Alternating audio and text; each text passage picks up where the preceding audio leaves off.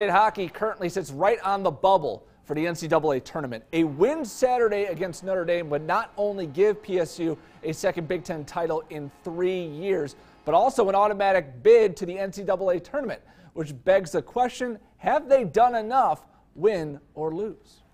There's many other years that if you won as many games as we did now and we're safely in, you wouldn't be feeling that. Yeah, that doesn't really change how you played along, right? So it's not, that's a little bit out of our control. You always try to be more consistent, but if we were comfortably in the tournament, we wouldn't be talking about that, right? So part of that is out of our control. I think that rather than look at it that way, I think the coaches are pretty optimistic that we seem to be coming around a little bit more in all aspects of our game, and that gives us optimism.